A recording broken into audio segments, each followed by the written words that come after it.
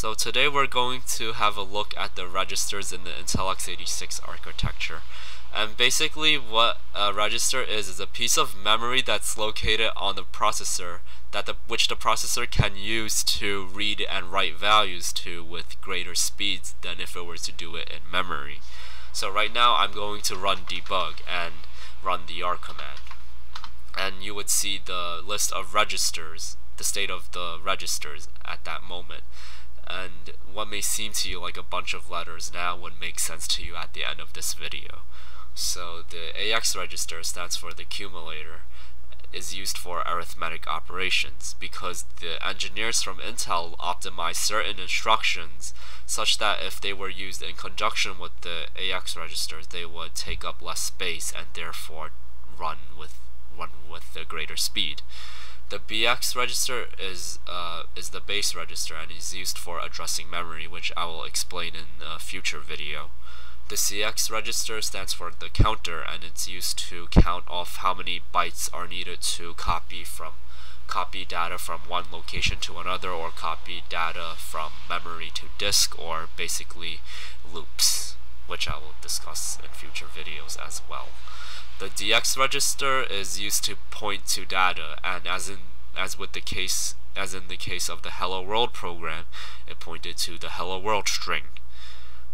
The SP and the BP registers correspond respectively stands for the stack pointer and the base pointer, and I'll discuss what these registers mean in the future video when I'm discussing the stack. The SI and DI register stands for the source index and the destination index, and these are useful for copying strings from one location to another.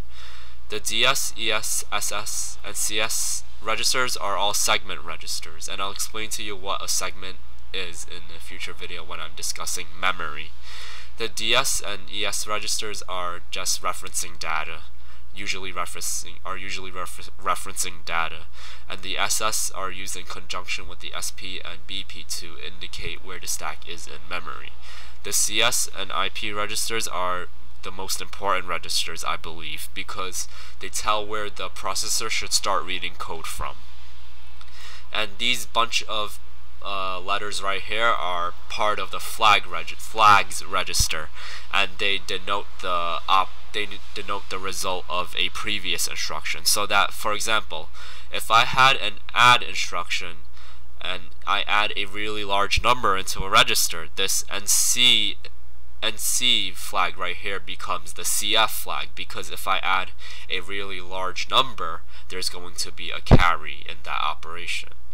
So if you notice the X's in these registers, you could split these registers into two, so that AX become AH and AL, and BX becomes BH and BL, and CX becomes CH and CL, and so on and so forth.